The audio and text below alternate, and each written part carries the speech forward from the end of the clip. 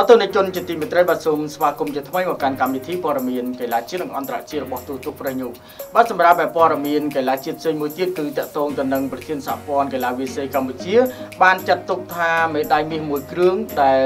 ចូលរួមការប្រកួតគឺដោយចម្រុះជាតិសាសន៍នៅកីឡាអូឡ িম্প ិកយុវជននៅអាសង់ទីននោះគឺជាគំរូដ៏ល្អមួយសម្រាប់យុវជនចំនួនក្រោយរៀនសូត្រតាម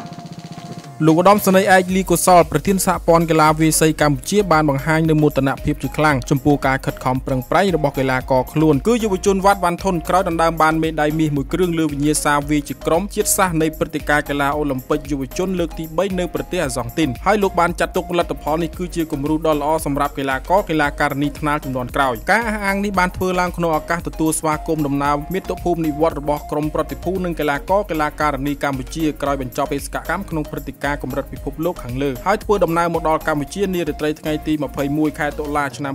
2018ក្រោមវត្តមានរបស់លោកឧត្តមសេនីយ៍ឯកលីកុសលអគ្គហេរញ្ញិកគណៈកម្មាធិការជាតិអូឡ িম্প ិកកម្ពុជា NOCC និងជាប្រធានសហព័ន្ធតំណាងលោករដ្ឋមន្ត្រីថោងខុនប្រធានគណៈកម្មាធិការជាតិអូឡ িম্প ិកកម្ពុជាលោកបានបន្តថានេះគឺជាសមិទ្ធផលដ៏ធំធេងហើយជាគំរូដ៏ល្អសម្រាប់កីឡាករវាយសីដទៃទៀតកាន់តែខិតខំប្រឹងប្រែងព្រោះការឈ្នះមេដាយមាសជាក្រុមចម្រុះជាតិសាសន៍នេះកើតចេញពីការខិតខំប្រឹងប្រែងខ្លាំងណាស់ក្នុងចំណោមជាង200ប្រទេសចូលរួមទោះមេដាយមាសនេះមិនស្ថិតក្នុងហ្គេមផ្លូវការតែវាគឺជាព្រឹត្តិការណ៍ថ្មីនិងអស្ចារ្យមួយសម្រាប់កីឡាករវាយសីកម្ពុជាព្រោះជាព្រឹត្តិការណ៍លំដាប់ពិភពលោកធ្វើឲ្យខ្ញុំមានសេចក្តីសោមនស្សរីករាយក្រៃលែងហើយខ្ញុំសង្ឃឹមថាស៊ីហ្គេមឆ្នាំ2023យើងនឹងខិតខំបណ្ដុះបណ្ដាលស្នាបន្ថែមទៀតដើម្បីដណ្ដើមយកមេដាយមាសជូនជាតិមាតុភូមិរបស់យើងទន្ទឹមជាមួយគ្នាលោកញ៉ានសុវិសាលនាយកបេសកកម្មបានឲ្យដឹងថាមេដាយមាសដែលវត្តវ៉ាន់ធុនដណ្ដើមបាននេះគឺផ្ដើមចេញពីសហព័ន្ធកីឡាវាយសីអន្តរជាតិសហការជាមួយគណៈកម្មាធិការជាតិអូឡ িম্প ិកអន្តរជាតិដើម្បីបង្កើតវិញ្ញាសាមួយនេះឈ្មោះថាក្រុមចម្រុះជាតិសាសន៍ដើម្បីផ្ដល់ឱកាសដល់កីឡាករកីឡាការិនីវាយសី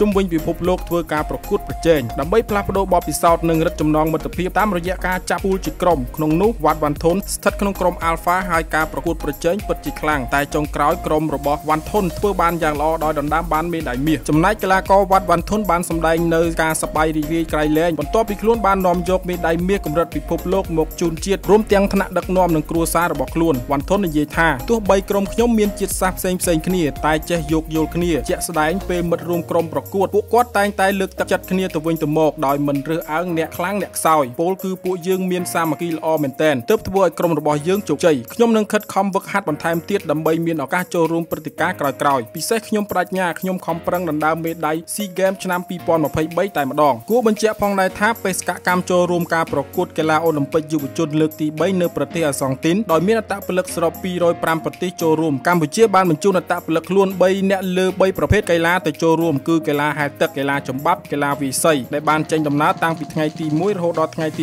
21ខែតុលាជាលទ្ធផលកម្ពុជាដណ្ដើមបានមេដាយមាសមួយគ្រឿងដោយកីឡាករវាយសីវត្តវ៉ាន់ធុនលើវិញ្ញាសាជាក្រុមចម្រុះជាតិសាសន៍ហើយតាមគម្រោងថ្នាក់ដឹកនាំគណៈកម្មាធិការជាតិអូឡ িম্প ិកកម្ពុជាក៏កំពុងរៀបចំសំណើដើម្បីស្នើប្រាក់រង្វាន់លើកទឹកចិត្តដល់រូគេផងដែរបាទក៏សូមបញ្ជាក់ជូនផងដែរថានៅពេលថ្មីនេះគឺក្រុមកីឡាយុវជនកម្ពុជានោះគឺបានទៅចូលរួមប្រកួតក្នុងព្រឹត្តិការណ៍អូឡ িম্প ិកយុវជនលើកទី3នៅប្រទេសអាសង់ទីនប្រចាំឆ្នាំ2018នេះហើយជាលទ្ធផលគឺកម្ពុជាបានដណ្ដើមមេដាយបានមាសតែមួយគ្រឿងតែប៉ុណ្ណោះពីការប្រកួតចម្រុះជាតិសាសន៍ដែលកម្មវិធីនេះគឺឧបត្ថម្ភដោយ Set Home Technology